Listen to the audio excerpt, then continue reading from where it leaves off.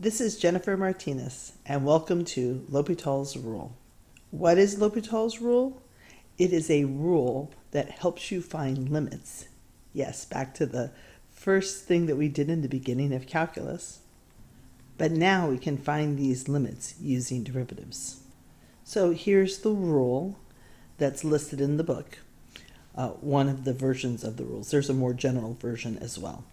If f and g are differentiable, and f of a equals g of a, which equals 0, that's important, and g prime of a does not equal 0, then you can say that the limit of this quotient f of x over g of x is the derivative evaluated at a of the numerator divided by the derivative evaluated at a in the denominator.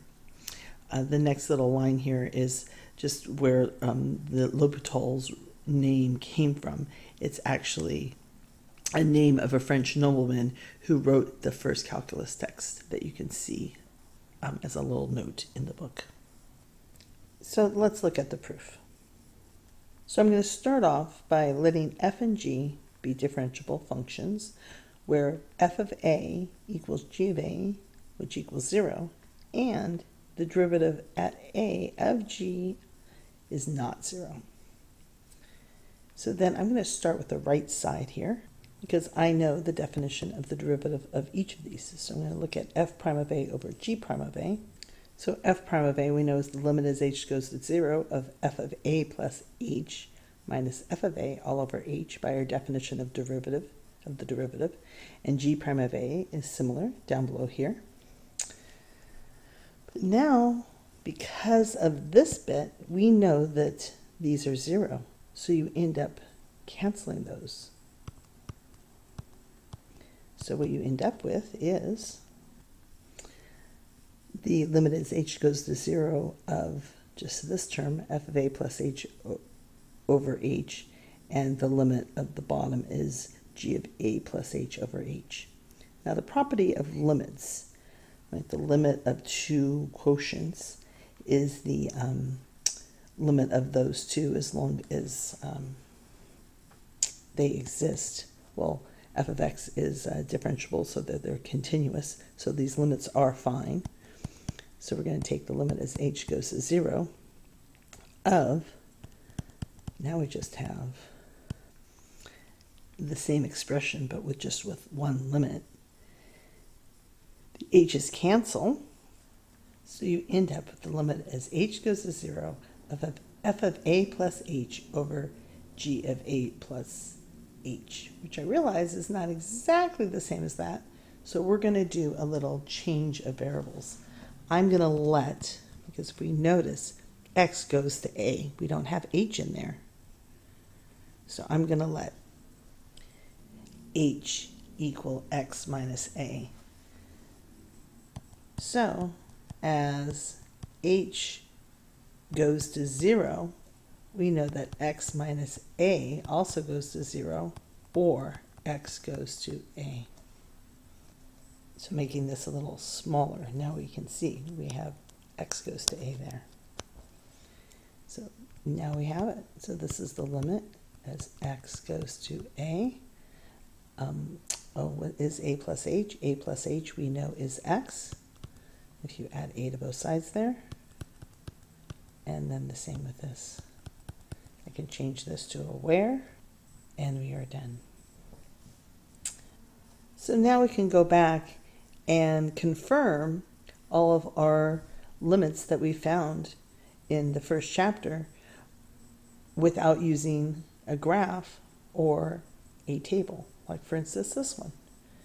So if we look at that, it does meet the conditions because f of x is equal to sine of x, and we know that f of 0 is sine of 0, which is 0. G of x is equal to x, and g of 0 is 0 as well. G prime of x is 1, and the derivative of 0 is not 0. All good.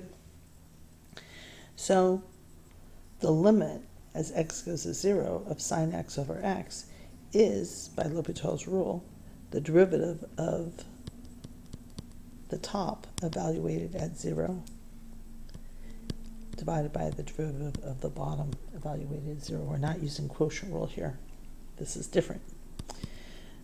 So we finally can just take the derivative of the top over the derivative of the bottom. We know that that is cosine. The derivative of the top is cosine of x, so that's cosine of 0. The derivative of the bottom we know is just 1. So that is sine of 0 is 1. And we have it. You do have to be careful that you have these conditions, because if you have, for instance, this example, you would not use Lhopital's rule. This does not exist because we know that cosine of 0, cosine of f of a, right, where a is 0, is not 0. So we do not have that beginning condition that's in yellow there. So this one we know actually does not exist because if you just plug that in, it would be 1 over 0. If we did the right side, that would be plus infinity. And the limit as h goes to 0 from the left, that would be negative values of 0. So this would be 1 over 0, but that would be negative infinity. And so you can see, therefore, our limit as h goes to 0 does not exist. Notice how I did not use Lhopital's rule here because we didn't have those conditions. So we just have to find the limit the old-fashioned way when you don't have those conditions. There is a more general form to Lhopital's rule because you might, when you go and do this process, you might, when you take the derivative, also have the derivative of the numerator, f, evaluated a, equaling the derivative of g evaluated a, both equaling 0. And if that's the case, you can use this more general form. Provided the right-hand side exists, you still need the same conditions. So again, on this one, we did not use the general form because here, when I took the derivative, it was not 0 again. So we just repeat the process. So notice on the right side there was no limit, but now with our new one, it is. So for example, let's look at this example. So let's let the numerator be the f of t and the denominator be the g of t. So therefore, when we plug in, where our a is 0 in this case, this would be 1 minus 0. That would work. This one, the derivative, not the derivative, just g of 0 is 0. So we do get these conditions. They're both continuous. They're both differentiable. And they are continuous as well.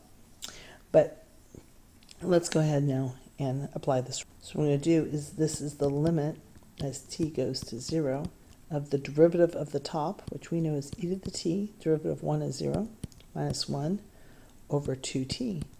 And you can see the reason we didn't just evaluate it at 0, because if I plug in a 0 over here, this would be 0 over 0. It would still have that form. That would be e to the 1, 1, minus 1 is 0 over 0. So when that happens, we can do it again. So what is that equal to? The derivative of the numerator is e to the t. The derivative of the denominator is 2.